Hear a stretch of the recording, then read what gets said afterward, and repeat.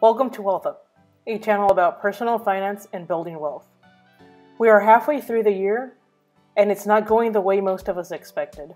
The situation in Ukraine has had a significant impact, of course, on its people, but also on the global economy. We are so intertwined as a global economy that the unrest is impacting us all. In the US, we are also experiencing high levels of inflation.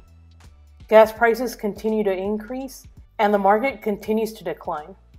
Tech has been heavily impacted, and crypto is also seeing a big loss. The market sentiment is low, and there are a lot of concerns about a recession. In this video, I will share my net worth for the middle of the year and compare it to the beginning of 2022. I will share my net worth with real numbers and also share how I calculate it to capture my financial health. Net worth is the difference between the value of your assets and your liabilities. Assets are anything you own of value: house, cars, jewelry, investments, and cash. And liabilities or debts are any money that you owe. This includes your mortgage, any car loans, student loans, and credit card debt. If you're making a monthly payment anywhere, this should be included here. What I recommend is to make a simple spreadsheet in Excel or Google Sheets and keep track of them all. Once you have a template made, it's easy to go in and update it regularly. As a caveat, it's important to say that your net worth does not define you, but it can be used to see how you are making progress over time.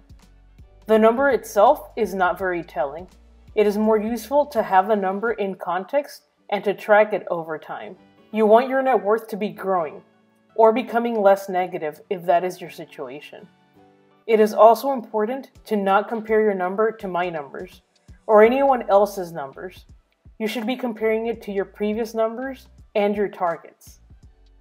Everyone is at a different stage in life, has different priorities, and started from a different place, making it unfair to compare the value itself. Now let's jump into my net worth. My assets include my house and a rental property, which I combine into a real estate bucket, my car, investments, and cash. Let's see what these look like for June of 2022.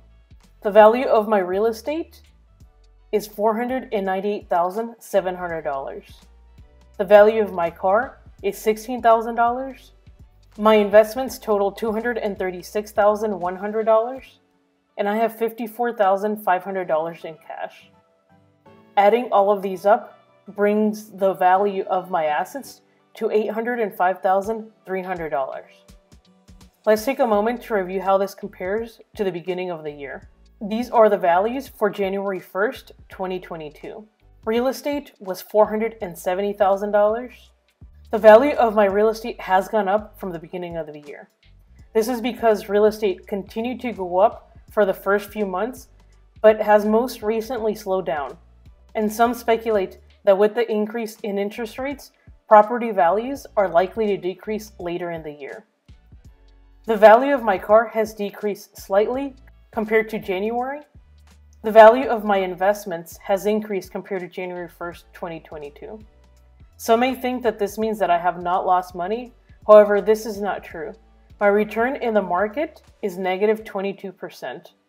The reason it is higher than it was in January is because I continued to invest during this time. As the market continues to go down, I continue to buy in based on my investment plans that I made at the beginning of the year. And I have been able to buy at a discount. My plan as the year progresses will be to continue to invest, and I don't plan to change anything. In fact, I am looking for opportunities to save money so that I can invest more than planned. This is not financial advice. This is just what I am doing, a random person on the internet.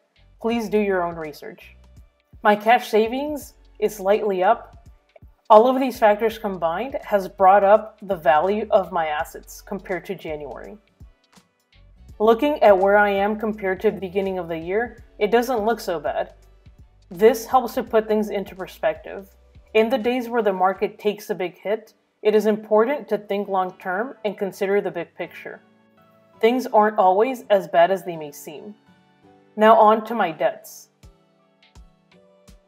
For me, my debts include my mortgage, again, the mortgage on my house and the rental property, and student loans. If you have any credit card debt or any other debts, this is where you would include them. For June 2022, my mortgages total $334,600. Student loans are $12,000. Adding both of these up brings my total debts to $346,600. Comparing these to January 1st of 2022, you can see that the only value that has changed are my mortgages. That's because I've been paying them off every month. My student loans, like for many people, continues to be in forbearance. And I've been taking advantage of this break and am investing that payment into the market. As a result of paying my mortgage off, my debts have decreased by $11,400 since the beginning of the year. Now let's calculate my net worth for the first half of 2022. In order to do this calculation, I need to subtract the difference between my assets, which is $805,300, and subtract my liabilities, which are $346,600. This brings my net worth to $458,700. To help put this into perspective, let's see how this has changed throughout the year. As you can see from the figure, my net worth has gone up and peaked in April to over $500,000, but has come down significantly, again, all from market fluctuations. The volatility in the market is really playing a role into the changes you see month to month. Are we at the bottom yet? Only time will tell. My plan continues to be to invest. Are you tracking your net worth? How did it go this month? No matter where you are on your journey, stay on track, follow your financial plan, and stay motivated. As always, thank you for watching until the end. Remember to hit the like button if you have enjoyed the content, subscribe to the channel, and turn on notifications so you don't miss any upcoming videos.